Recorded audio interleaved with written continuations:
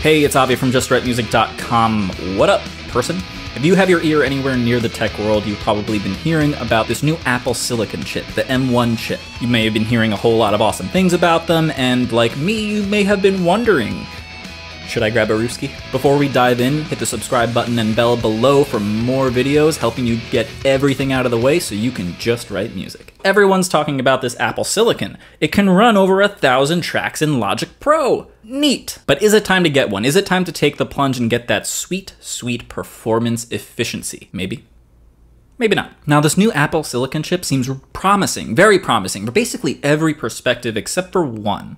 Compatibility. Now, Rosetta 2, which is Apple's translation system that allows you to run regular x86 or apps built for the Intel processors on the new Apple Silicon Macs, and that's really amazing, and it seems to work very well.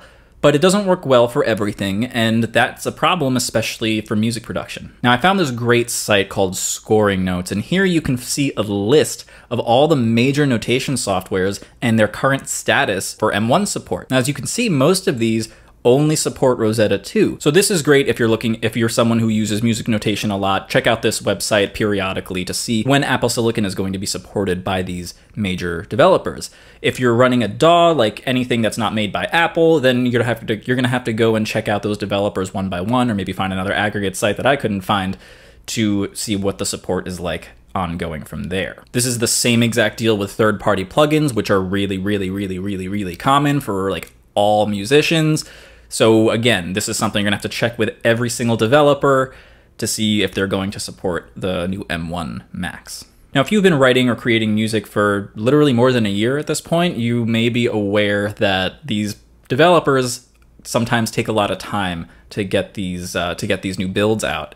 And even for just a software upgrade, like going from one version to Mac OS to the next, even that can take about 6 months to a year sometimes.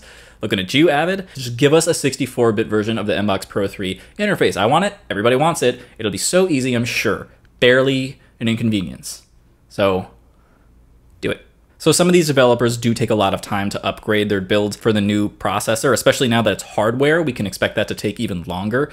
And this isn't to say they're not working hard and they're not doing everything in good faith. I'm sure they are. It's just hard from the consumer standpoint to want to upgrade your machine and your programs aren't compatible with it. And there is a time crunch here. Apple themselves are looking to totally complete their transition to these new chips by the end of next year. These developers really got to get on it, or make sure that their programs run really well under Rosetta 2. Okay, so compatibility.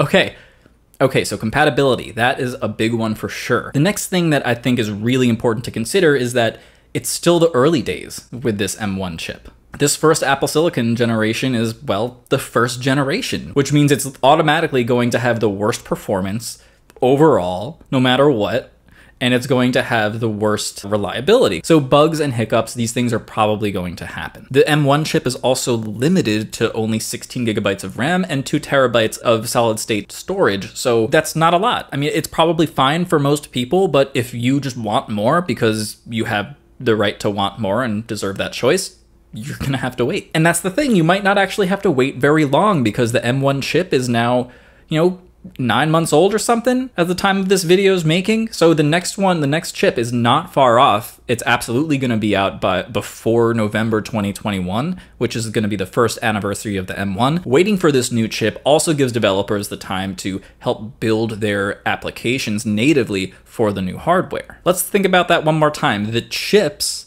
will be better no matter what, and you have a better chance of being able to use your programs at full capability. All right, so finally, I'm gonna give you my personal opinion. You probably might already know which way I'm leaning. Here's my answer when I ask myself, should I buy an Apple Silicon Mac to write music with? If you only use Apple software for music production, like GarageBand and Logic Pro, and you basically only use their virtual instruments and stock plugins, go get a new M1 Mac. It's great. If you can afford it, go get it. You're gonna see a ton of improvements. Everything's gonna work absolutely perfectly. Go do it.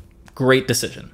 However, if you are dependent on third-party software and plugins that currently do not support a native build or is even a little bit funky with Rosetta 2, I would wait that out. Like I mentioned, this could take years, but This is where I personally fall at the moment. I depend on too many other programs to really take the plunge and take the chance on something that's really important to my workflow just not working at all. My DAW of choice is Logic Pro, but I do use a lot of third-party plugins, and the day that Sibelius and Note Performer both have official native M1 support, I'm 100% going to go and grab one. But only if all of my third-party plugins at least have official support for Rosetta 2.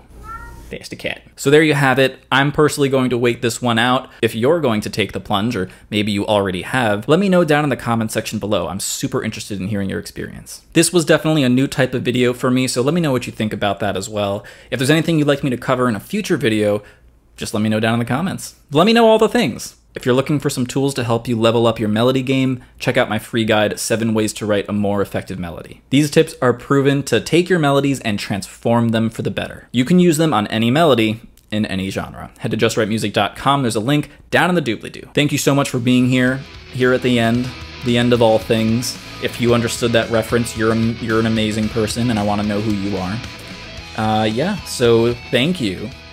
I am in your service. I'm Avi from justwritemusic.com. Don't forget to be awesome. Peace out.